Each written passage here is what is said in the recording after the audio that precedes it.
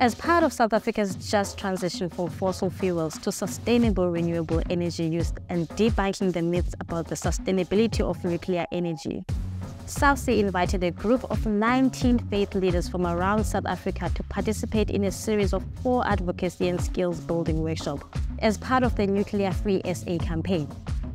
Attendees were equipped with the tools and knowledge needed to successfully advocate against South Africa expanding its toxic nuclear power generation, and instead promote the use of renewable energy.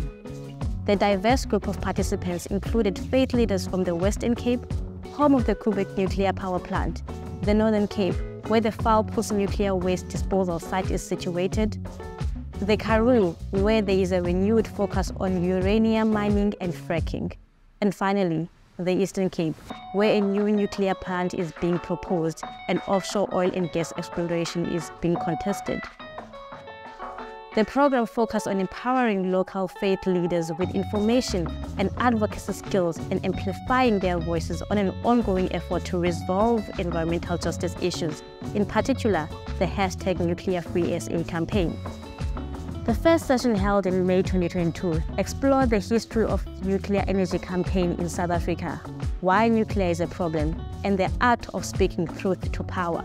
Faith standpoints on the environment were explored, as well as digging down into different types of extractivism and mining. The legislation governing nuclear energy was unpacked, including the National Environmental Management Act, the Integrated Resource Plan (IRP) 2019, and the National Energy Act 2008. Faith leaders gained a deeper understanding of how to use an advocacy framework and how to incorporate their knowledge of legislature, the media, and environmental justice into their work in their faith communities. The second session took place in July 2022 and allowed participants to share the community-level efforts that they have engaged in since they last met. Actions included hitting the streets and raising awareness at grassroots level, engaging with local ward councillors, and speaking on a number of local platforms, including their congregations. The group then began to further unpack the history and issues surrounding the Koeberg nuclear power plant and its proposed life extension in 2024, while also examining the real contribution of nuclear energy to the national grid and how waste and the cost of extension will impact each of them in their own communities. Attendees departed with actionable steps they could take to start making a future of nuclear-free South Africa a reality. In November 2022, participants convened for the third workshop in the series, with a central focus on effectively leveraging their existing resources in the battle against nuclear energy. The group had an opportunity to attend and witness an energy portfolio committee meeting in Parliament afterwards, engaging with Eskom leadership and parliamentarians to express their conviction that nuclear power does not belong in South Africa's energy future.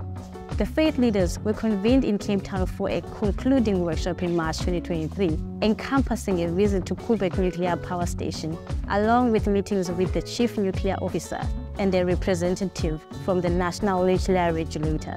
During the event, participants actively shared their valuable insight and submitted an official document containing their comments on the proposal to extend Koeberg's lifespan by an additional 20 years through a long-term operation license. An award ceremony was held to applaud the legacy participants' achievements and success within the program and celebrate the activism work they had already begun in their respective communities. People of faith, especially those in leadership roles, have a critical role to play in holding our governing structures accountable, debunking the myths and misinformation about energy decision-making, and in encouraging their communities to do the same as part of our democratic rights. The workshop series cultivated a network of empowered and skilled keepers dedicated to engaging civil society in pursuit of enhanced environmental governance and advocacy. Through their collective efforts, these individuals aim to effect positive change and bring about improvements in the environmental stewardship.